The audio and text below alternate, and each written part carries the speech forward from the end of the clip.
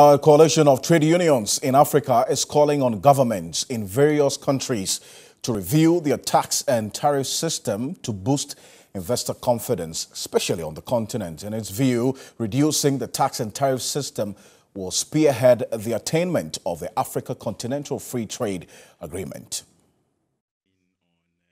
The coalition made the call at a workshop in Accra to deliberate on economic transformation. The workshop also focused on attaining decent work and a green economy.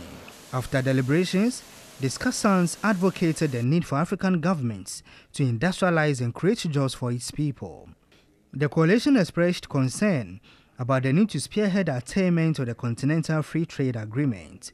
Representatives from Uganda and Tanzania, Dr. Madina Goloba and Professor Prosper Ngowi, called for a review of taxes and tariffs to boost investor confidence.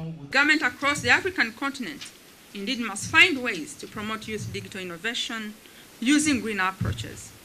Inter alia, government should promote technical and vocational education among the youth on communication technologies such as so as to harness the innovative and exploratory curiosities. And this should equip them with business and entrepreneurship skills as we transition to a green industrialization. Tax is one of those issues, but there are so many other issues that have to be fixed before African Continental Free Trade Area becomes a reality. And of course, within the regions, we have quite a number of, a regional economic group. ECOWAS, I'm not sure, but I think you also have your issues. SADC, Southern Africa, we have our issues. So if we are not learning, we have to learn from these regional subgroups in order to inform this bigger context. Otherwise, it will remain on the paper. Anthony Gitini, who represented Kenya, was emphatic. Moving Africa towards a green economy could lead to job losses. We must involve the government critically.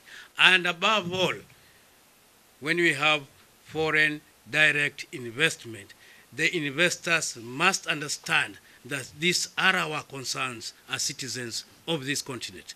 The Deputy Director of Research at the Trade Union Congress in Ghana, Mary Karimu, called for a living wage in order to achieve a decent work.